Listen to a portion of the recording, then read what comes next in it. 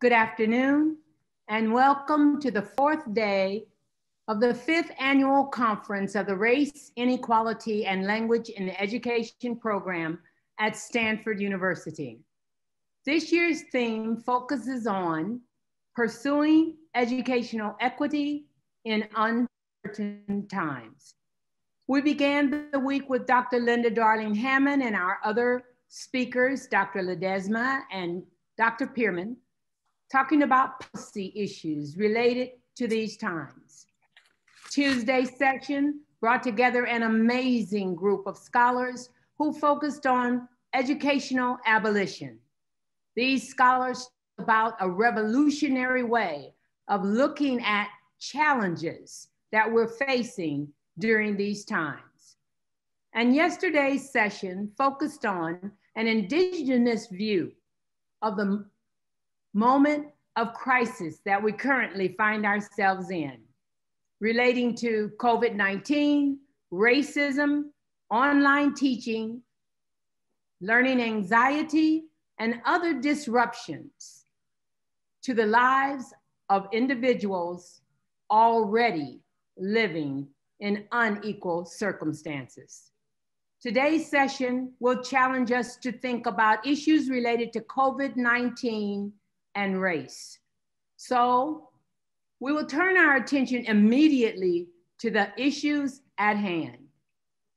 It's my pleasure to introduce our RILE graduate student host for today's webinar. Caryn is a PhD student in curriculum and teacher education, looking at science education, specifically here in the GSE. She is a former high school chemistry teacher. Caryn's recent research is pushing the envelope on the application of social justice principles to secondary chemistry education. Thank you, Caryn.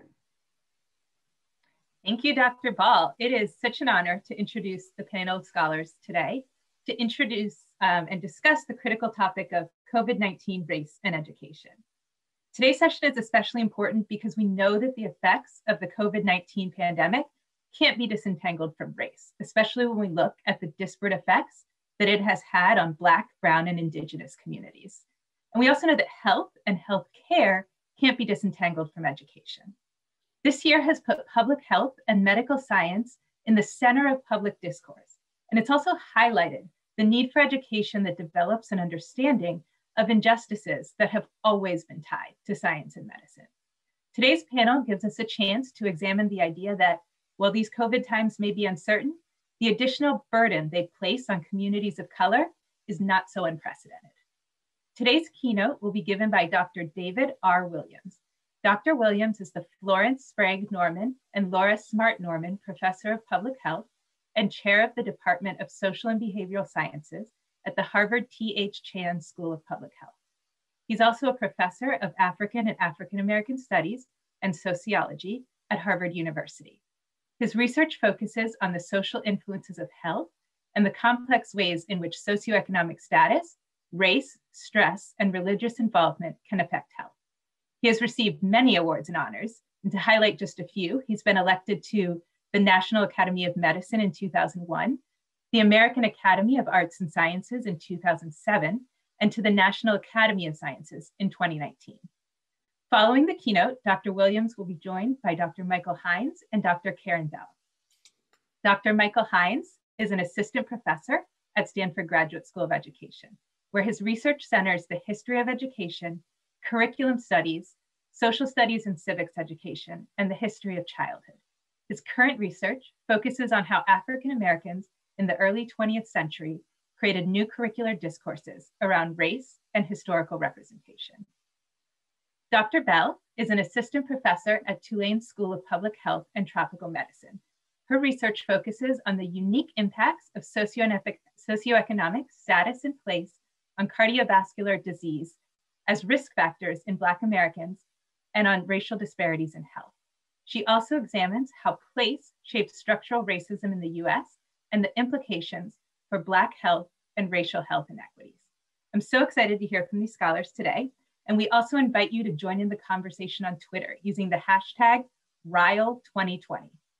And now I'll turn it over to Dr. Williams for our keynote presentation. Thank you so very much. It's truly an honor to be here with you today and to participate in this important panel. I thank Dr. Ball for her invitation to be here. We were great colleagues many years ago at the University of Michigan together, and I always am happy to support anything that she's doing because of the quality of that program. So I'm going to share my screen and jump right into my talk so that we can stay on track with what we are trying to accomplish here today. You should be able to see my screen okay. We're going to talk about race and racism and how all of these factors play out powerfully in COVID-19. So let's begin with some data. What's the deaths from COVID-19? This is through October 13th. And this is by race, and this is national data for the United States. And what it shows, you can see, is the elevated rates for African Americans and Latinos. It's hard to wrap your head around what these death rate differences mean. So this puts them in a way that you really get a sense of what we're talking about.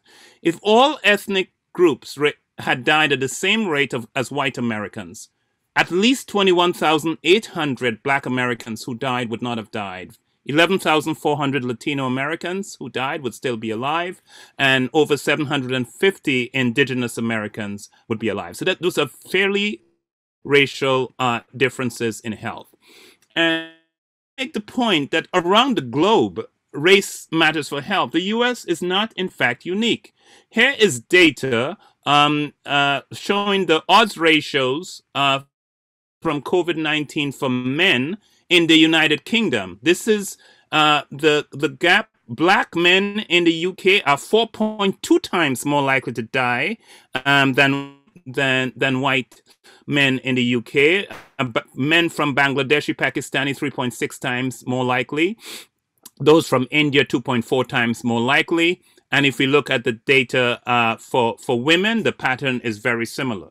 So actually, if you saw the data I just showed of the black-white gap in the US, it's almost three times higher. And you can see in the UK, in spite of access to the National Health Service, it's even larger. We can come back to that as what are the factors that have to be addressed in understanding and addressing this problem. I want to make the important point. COVID-19 has shown a bright light, a magnifying glass, if you wish, on racial disparities in health, but it didn't create them.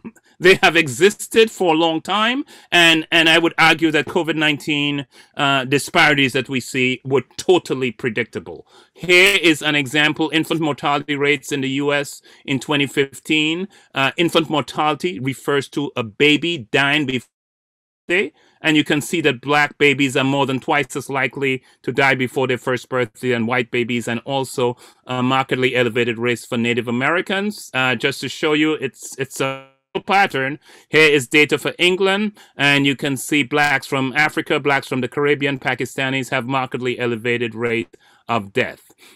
So we are left with a question: what drives these large racial inequities in health?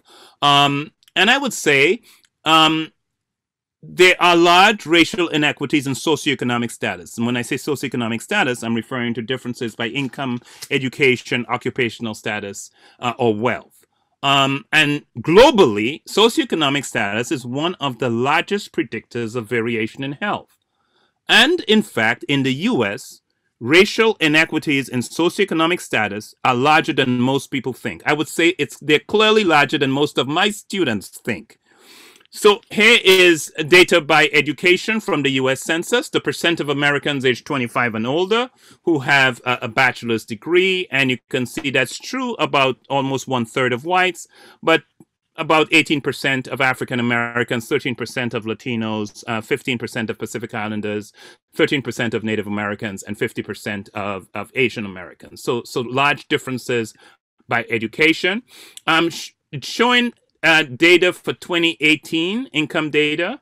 median household income by race, and I've just put it in a way you can't miss the point. I'm standardizing on the income of white households as $1. For every dollar of household income white households receive, Asian households receive $1.23. Two factors to keep in mind. One is Asian households, almost 70% are immigrants. They've come to the US with very high levels of education. And number two, Asian households have more persons contributing to household income than any other racial group. So if I had done a per capita or per person measure of income, whites would have the highest. But let's look at the historically disadvantaged groups. For every dollar of household income white households earned in 2018, before the pandemic started, Latino households earned 73 cents, and Native American and African American households earned 59 cents. Do you know what is striking or stunning about the 59 cents figure for blacks? That gap in 2018 is identical to the racial gap in income, the black-white gap in income in 1978. You heard me right. I did not misspeak. I said 1978. And why did I pick 1978? 1978 was the peak year of the narrowing of the black-white gap as a result of the war on poverty and the civil rights policies of the 60s and 70s. The gap had narrowed to 59 cents. And I'm saying in 2018, the gap is 59 cents. Has it been stable over time? No. Throughout the decade of the 1980s, Reaganomics was not good for Black America. And it was not until 1994 that it got back up to the 59 cents figure, and it's been a penny up and down since. And as bad as these racial differences in income are, they dramatically understate racial differences in economic circumstances. And what do I mean by that? Well, income captures the flow of resources into the households, your salary, your wages. It tells us nothing about the economic reserves that households have to cushion shortfalls of income. We get that from data of wealth that captures your savings, your investments, your home equity. So looking at all of the financial assets. And this is the latest data from the Federal Reserve Board. For every dollar of wealth that white households have, Black households have pennies, and Latino households have 12 pennies. When my career started, most researchers thought that these racial differences in health were simply a function of racial differences in income education. And if we looked at persons of different races at the same level of income and education, race wouldn't matter. We now know that life is more complicated and that there is an added burden of race. And I'm going to illustrate that for you with national data for the United States. Life expectancy at age 25. That's at age 25, how many more years will the average person live? Well, the average white person in the US will live 5 years longer than the average African American at age 25. So there's the 5-year racial gap. However, the gap by education within whites is 6.4 years. Whites with a college degree or more education will live 6.4 years longer than whites who have not finished high school, and African Americans with a college degree or more education will live 5.3 years longer than African Americans who have not finished high school. The important take-home point, and this is true for most health outcomes, is that the socioeconomic gap is bigger than the racial gap. At the same time, this is not an either-or conversation. We need to look at both. Because at every level of education, it's also true for income, but in the interest of time, I'm only showing you the education data. Race still matters. So white high school dropouts at age 25 live 3.1 years longer than Black high school dropouts, and the gap widens as education increases. And this is stunning statistic for the United States, not a sample. This is national data. The best of African Americans, those with a college degree or more education, have lower life expectancy with a college degree, lower life expectancy than whites with some college, lower life expectancy than whites who have finished high school. So what does these data tell us? There's something about income and education that drives your health regardless of your race. But there's something else about race that matters profoundly after we've taken income and education and weaving wealth into account. And so I and a group of researchers have been asking the question, could racism, not race, but racism, be a critical missing piece of the puzzle to understand the patterning of racial disparities in health? When I use the term racism, I'm referring to an organized social system, one that categorizes and ranks, differentially allocates opportunities and resources to different groups. Yes, it's premise of an ideology of inferiority and a ranking of populations, and it can lead to negative attitudes and beliefs, and it can lead to discrimination by individuals and societal institutions, but we are primarily dealing with a system. And I want to talk about that system today and one mechanism of that system that is spawning inequality. To understand that, I think it's important to distinguish between individual discrimination and discrimination based in institutions and policies. It's systemic, structural, institutional are different terms used. I want to give you one concrete example. This is the time when we are thinking about a presidential election. So here's a study that was done in 2012, national data for the United States. 2012 presidential election. How long did Americans stand in line to vote? On average, African Americans waited 23 minutes in line to vote. Whites waited 12 minutes. You can see the differences for other groups. Importantly, none of these differences reflected discrimination or bad treatment on the part of low workers.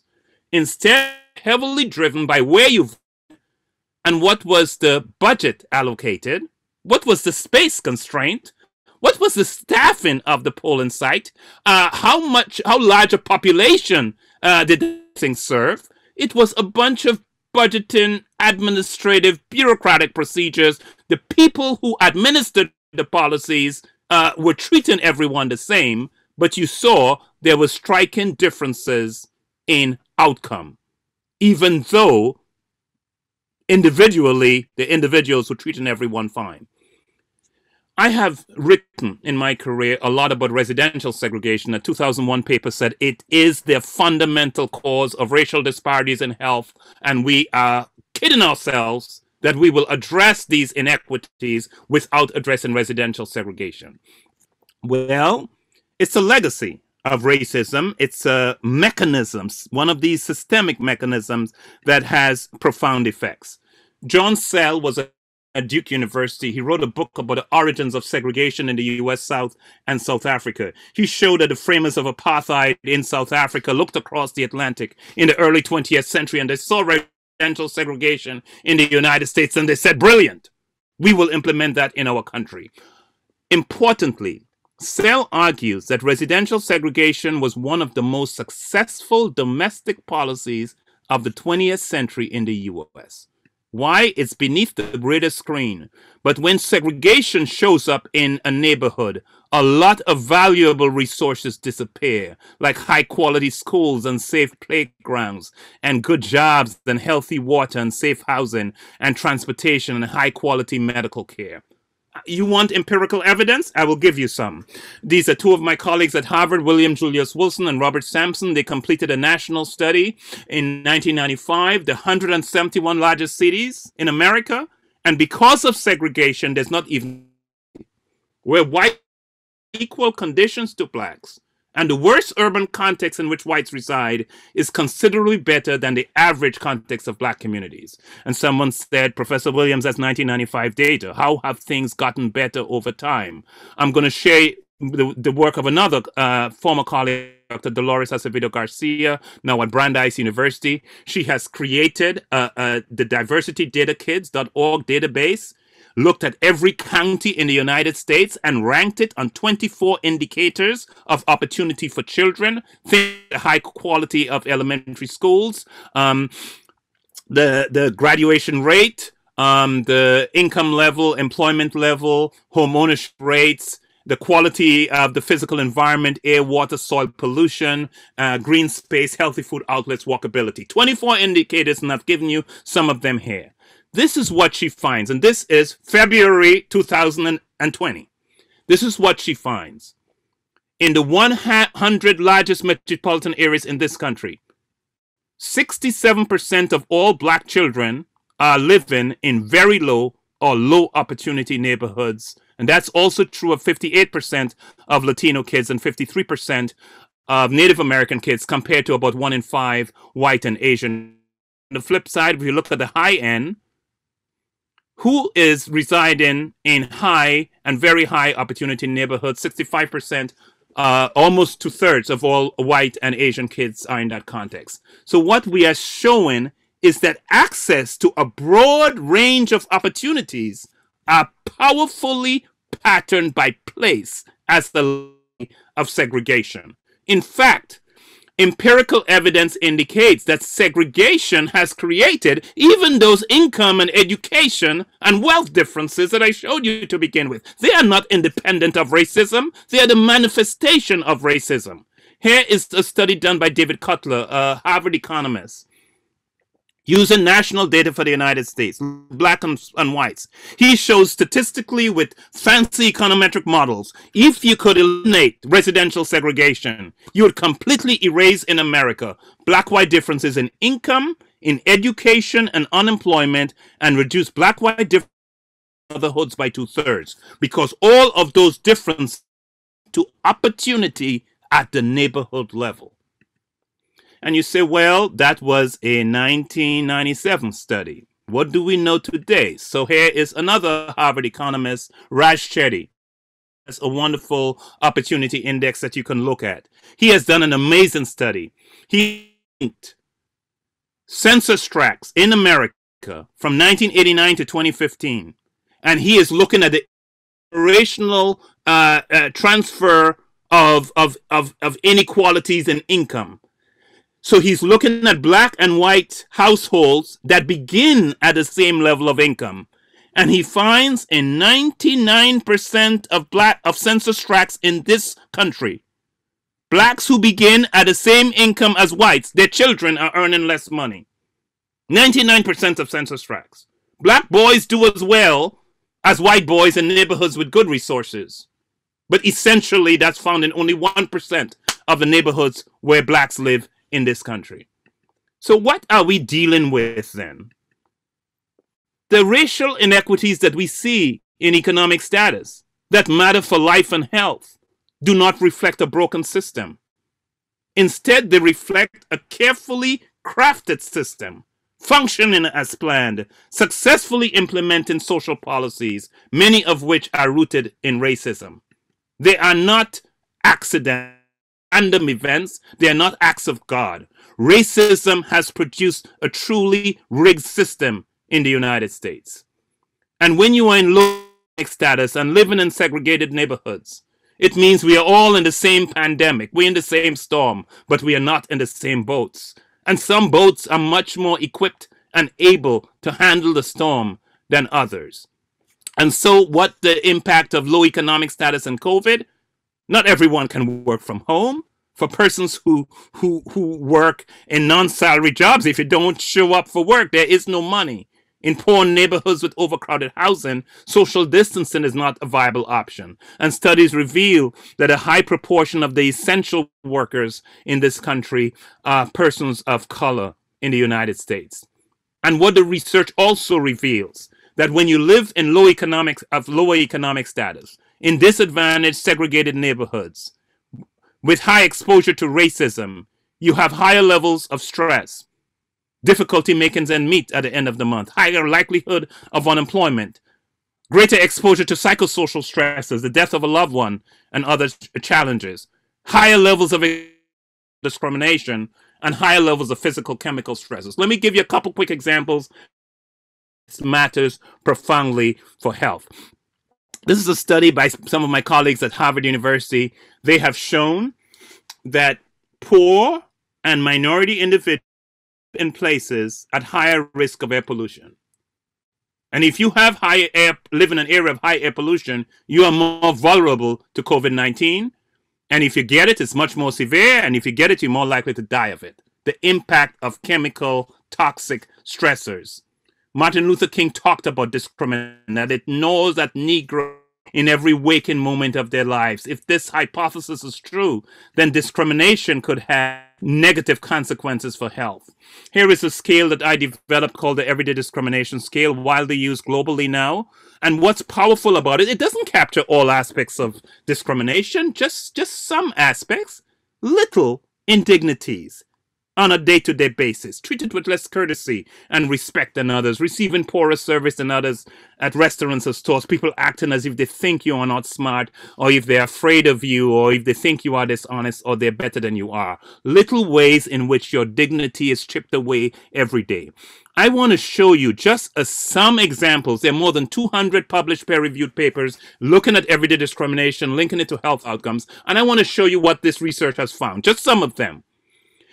If you score high on a scale of everyday discrimination, you're more likely to be a new case of cardiovascular disease, more likely to get breast cancer, are more likely to get type 2 diabetes, are more likely to engage in a number of high-risk behavior, more likely to have heart rate variation, coronary artery calcification. These are subclinical indicators of heart disease, more likely to have high blood pressure, more likely to have problems with sleep quality and sleep duration, more likely to have multiple biomarkers of functioning, like higher levels of inflammation that puts you at risk for chronic disease, and higher levels of stress hormones like cortisol, higher levels of obesity, lower engagement with the healthcare system, and more mental disorders.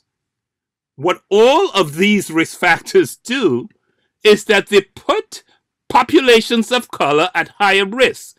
Here are terms that are being used in the literature to describe this higher risk. Accelerated aging is one. Premature aging, biological weathering. What do these researchers mean by these terms? Let me talk about Arlene Geronimus at the University of Michigan and weathering. She is making the point that your chronological age, how age you are, how age your birth certificate says you are, captures not only how long you have lived. When you are a disadvantaged, stigmatized member of a racial population in this country, it's also capturing how long you have been exposed to bad environmental conditions and how physiologically compromised you have become as a result of such exposure. Think of weathering. Imagine a drop of water from the rooftop of the building you're sitting in on the sidewalk below. If water drip, drip, drip today, that's no big deal. But if day in, day out, week in, week out, month in, month out, there's a steady drip, drip, drip of water, the sidewalk would become weathered. It would become eroded by the constant exposure to adversity. And research is documenting that in these United States, at the same chronological age, African Americans in some studies are 7.5 years older biologically, physiologically than whites. In some studies, 10 years older. And these are studies that are looking at telomere length and other biomarkers of aging to capture that phenomenon. And all of this leads to the earlier onset of chronic disease. This is data from the CDC. At age 50 to 64, 41% of whites have hypertension compared to 61% of African Americans. Remember, the stressors that I looked at are all predictors of early onset of hypertension. It's not happening by accident. But diabetes, age 50 to 64, 23% of African Americans in that age group have diabetes compared to 14% of whites, and that pattern exists for a broad range of outcomes. How does this play out for COVID-19?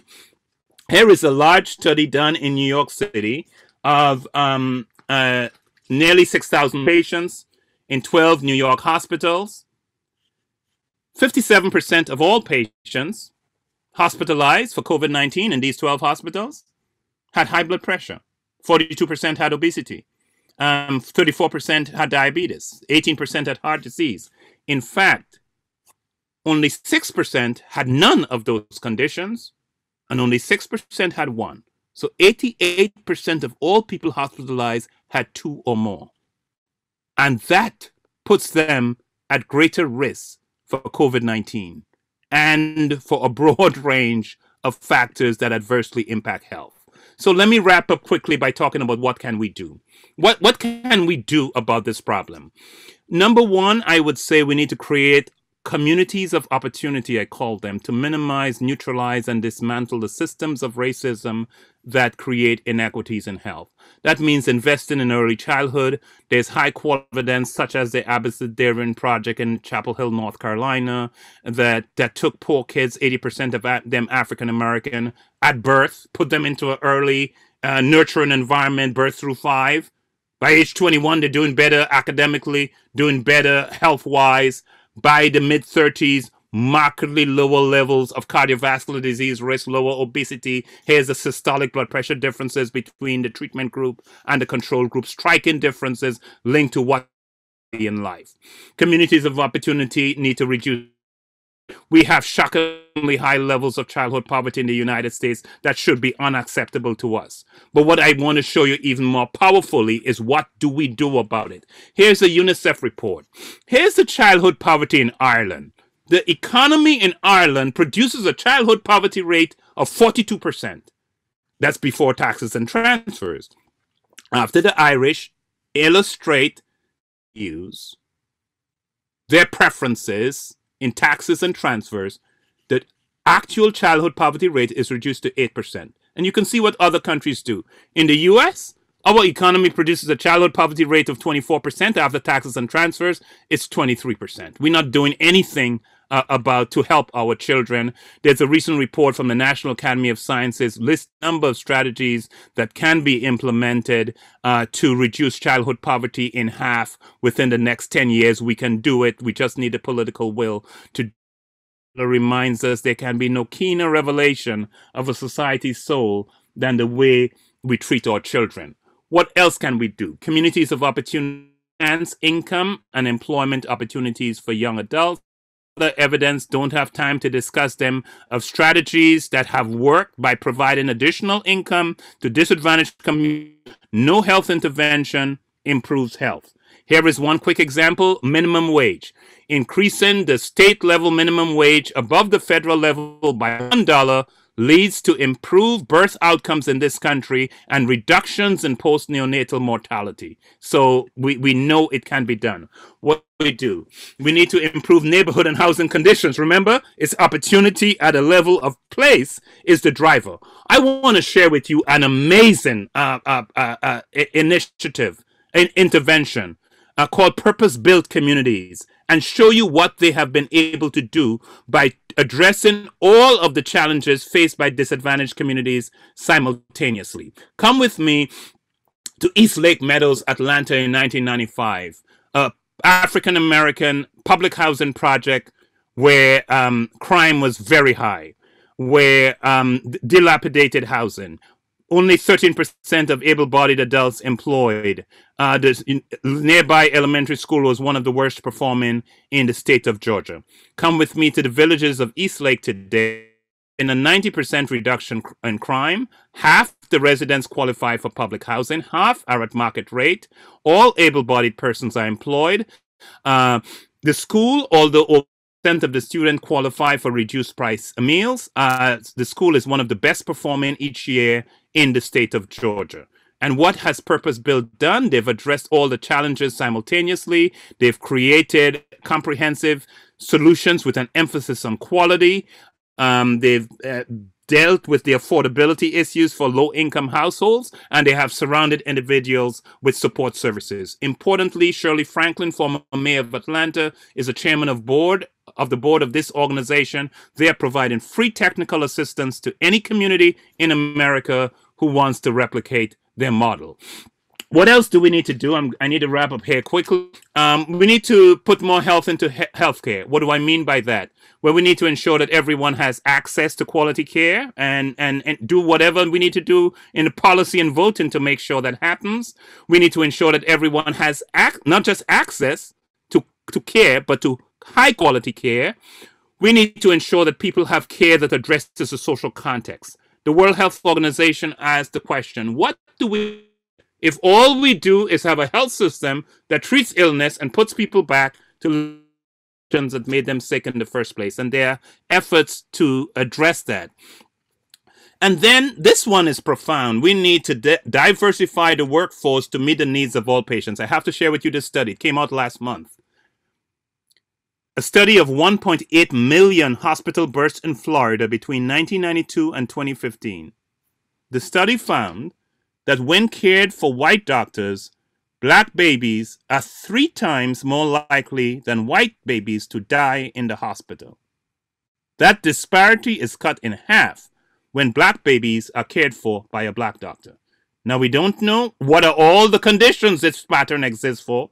We don't know all the drivers of it. We think implicit bias may play a role. We think there might be differences in the quality of care. There might be differences in the quality of the patient-provider interaction. But it should be an alarm bell in America that this is what is happening.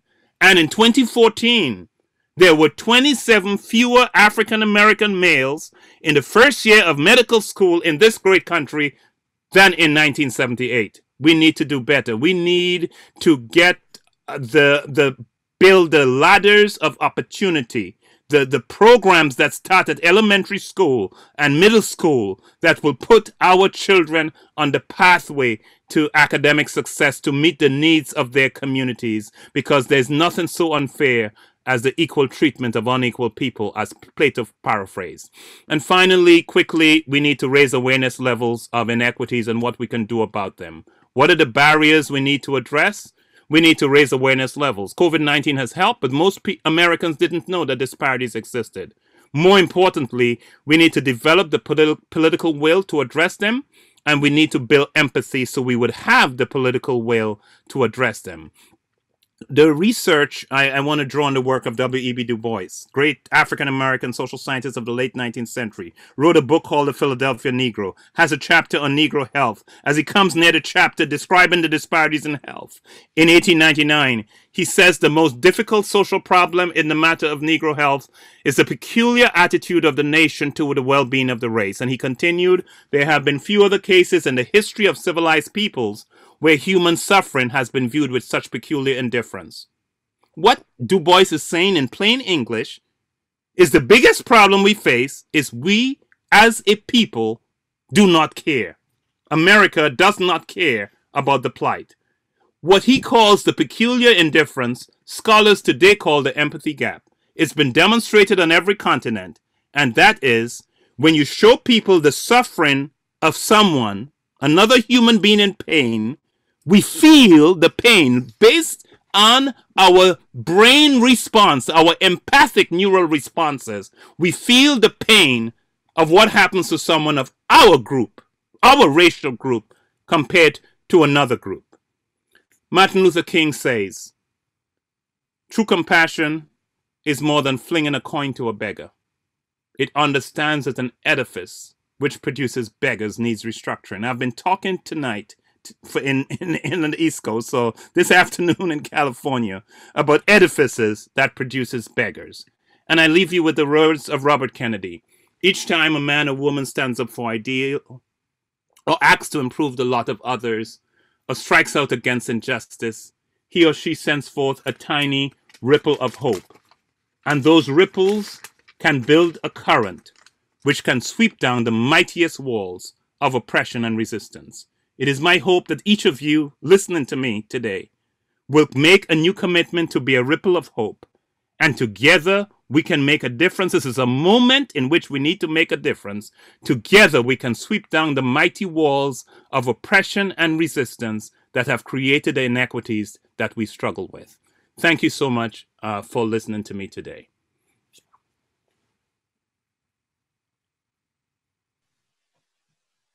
Thank you so much. Wow, that was fantastic. And I am now happy to invite Dr. Bell and Dr. Hines to join us as well. So Dr. Williams, you talked about the purpose-built communities and how something that was so special about them was they were integrating all of these different pieces into looking at the impacts of racism. And so just here on this panel, we have expertise in public health, we have expertise in history, we have expertise in African-American studies. How can scholars from different areas, and this question is to all of you, draw on all of these different areas of research to produce interdisciplinary solutions to address these factors of racism that have, as you've shown, Dr. Williams, real concrete and severe impacts on communities in this country and worldwide? I can start us off on that question. And first, before I even say anything, thank you to Dr. Williams for such an excellent keynote. And thank you to RILE, and thank you, Caryn, for leading this discussion.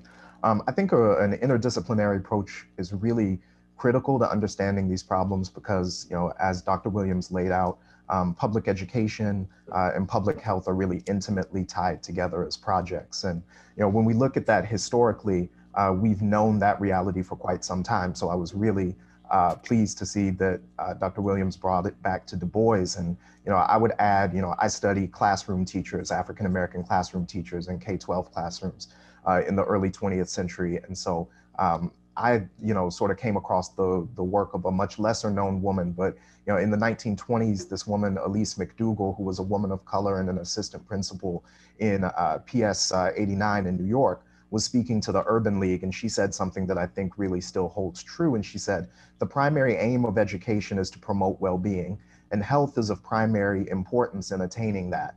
We lay great stress on the public schools because a child cannot learn if he is not physically well, right? If he needs glasses, he cannot see, and therefore he cannot learn. If he is undernourished, his mind is not alert. If he has diseased tonsils, he may appear dull, but really he is sick, right? So almost a century ago, Elise and the teachers around her understood those deep connections between public health and public education and the need for bringing expertise in from a wide range of content areas. And, you know, when I started teaching junior high in 2007 in Washington, D.C., I found the same exact thing.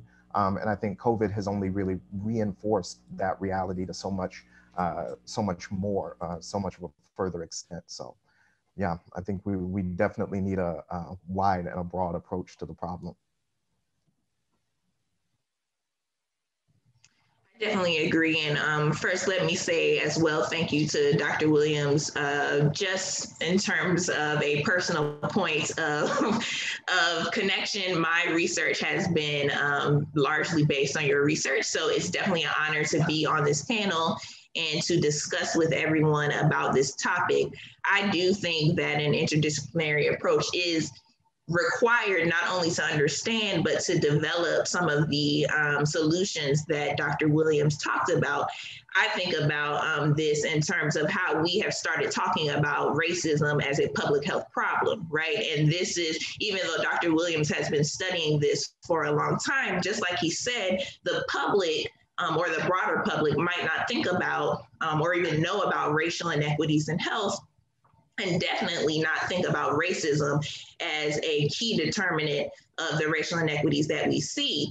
And so this term that we use, systemic racism, that's in sociology, right? And so as an instructor, as an educator in public health, I have to use multiple fields for even students to understand. We definitely need an interdisciplinary approach to address these problems. I also think about terms like racial capitalism that has come up recently in thinking about the pandemic, when people are wondering, well, we have these huge racial inequities and exposure to COVID. It's because, or one of the reasons why is because of these racial inequities in the work conditions that people of color, Black, Latinx, and Indigenous people have. It's just one of the drivers. But people are asking, why do we see these huge racial inequities in employment environments? And that is because of racial capitalism. That term is actually from a political science theory started by Cedric Robinson, and it has been applied in other fields like sociology, and we're starting to do it in public health. And so I think it's important for us, just like I think Dr. Williams' presentation was an interdisciplinary, presentation, because it had all of these things that are necessary. Even thinking about segregation, that can be viewed as a public policy issue, or even public design, or environmental design. These things are all incorporated into this problem. And I think it's necessary for panels like this, the RILE program, or conference rather, to be interdisciplinary to solve these issues. Yeah, I completely agree with what my colleagues have said. And I would just add, it's not just an interdisciplinary approach for us in academia. This is a moment where we have access to policymakers in a way we haven't had. And it needs interdisciplinary, a multi-level policy approach. This is not the domain of one department of the government. There needs to be that kind of policy integration in terms of the kinds of strategies and mobilization we need. Thank you. And so we talked about the effect of racism on outcomes from COVID-19. And looking forward, what do you see those long-term impacts being on education? Things the way they are now, which Dr. Williams very clearly laid out. What do these long-term impacts on education look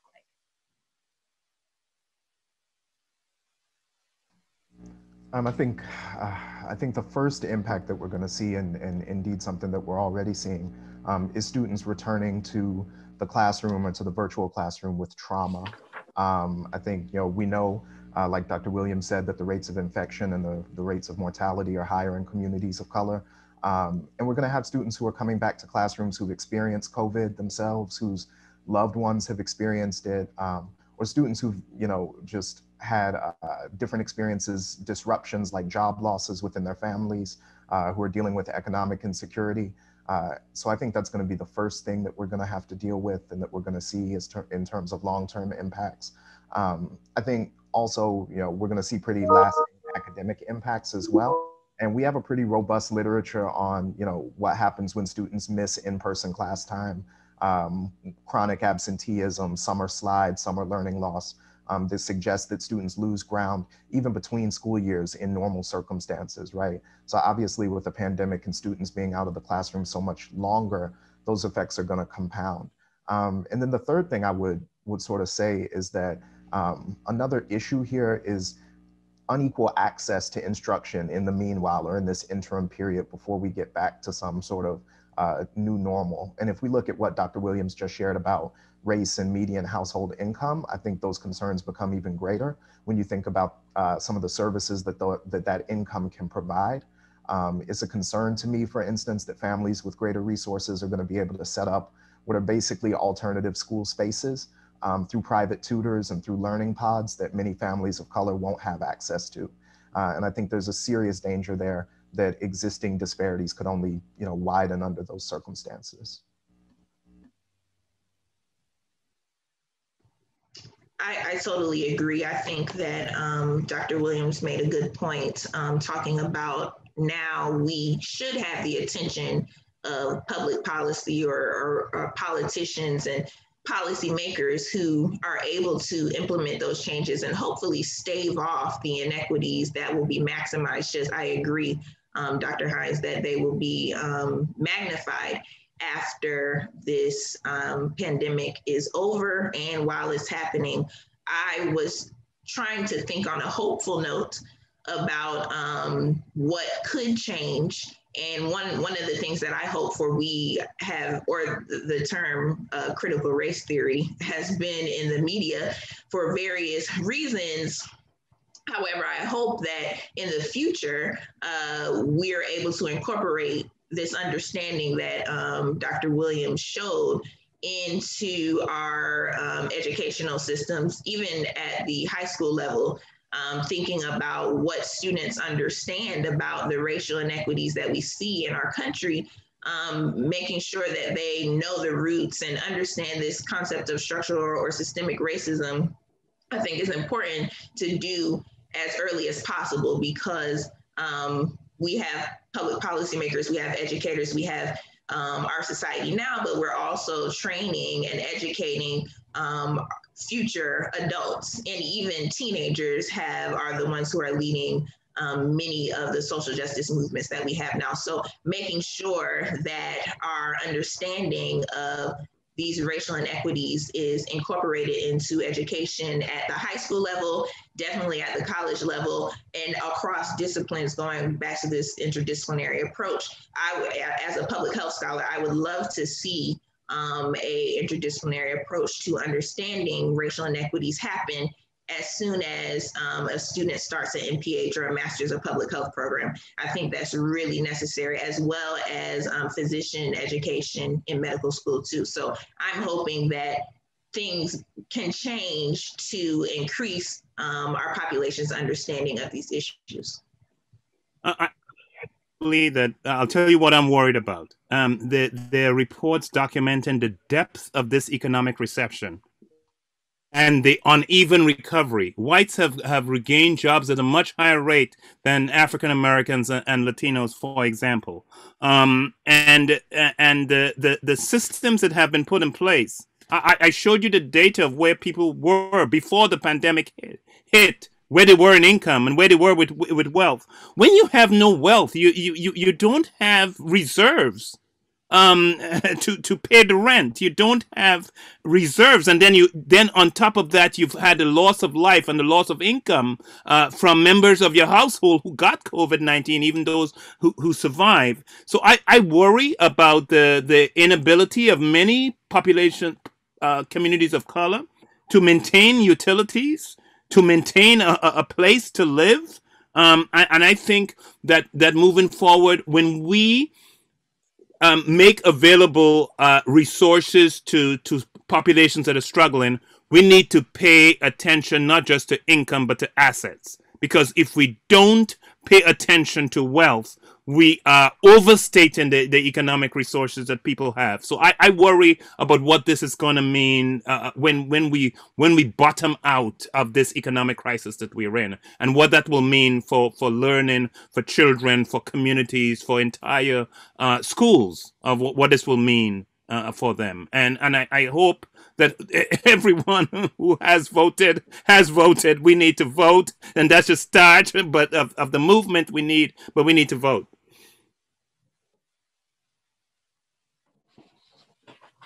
And so we only have a couple minutes left, but I want to pick up on something that Dr. Bell said about what are the hopeful notes here. We have quite a few people here watching this, people who are from all of these different disciplines who are hearing this, who are invested in this topic. What are some of the things moving forward that scholars, politicians, educators can be doing and thinking about to use your phrase of in educating the next generation of adults? What are some of the things that we can be doing now to prepare that next generation of adults?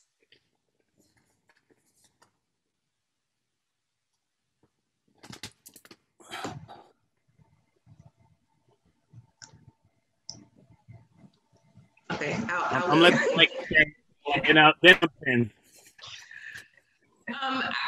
for me, I think it's most important for us to, or I'll take a step back.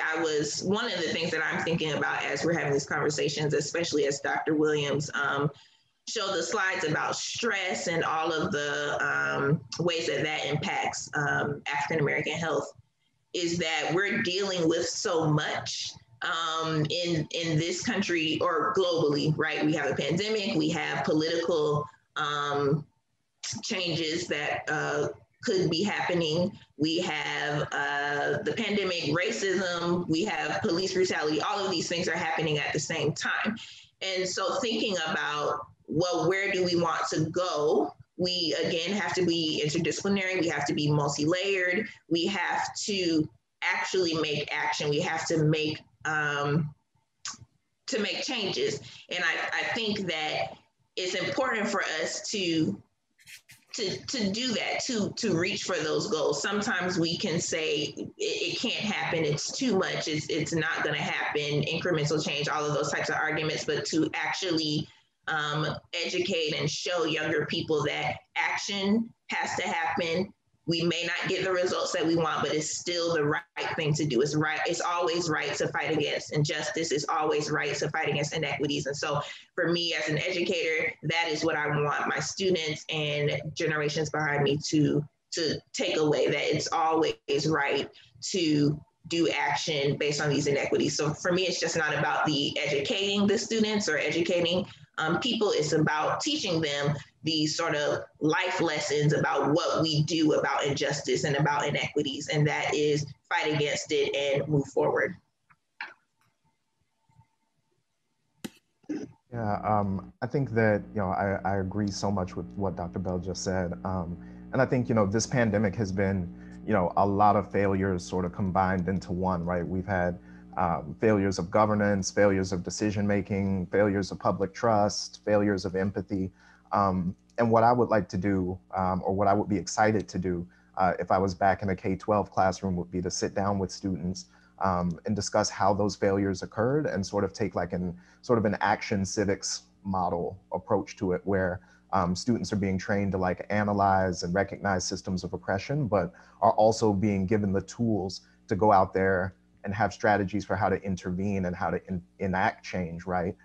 So that when they leave the classroom, they feel more equipped to take on those challenges. And I think that, you know, tying back to the comments yesterday and the keynote yesterday, we have those stories of survival, right? We have stories of trauma, but we also have stories of survival, and we have intergenerational stories that carry over, that can really fuel us, you know, in this moment as well. Yeah, I agree with the points that have been made. I would emphasize that even for all the stress that we see, there's research that suggests there are some things that can reduce some of the negative effects of stress. The quality of social ties. There's some research on that. The community, sense of community. And even studies have looked at the role of religious engagement that seems to reduce some of the negative stress and discrimination.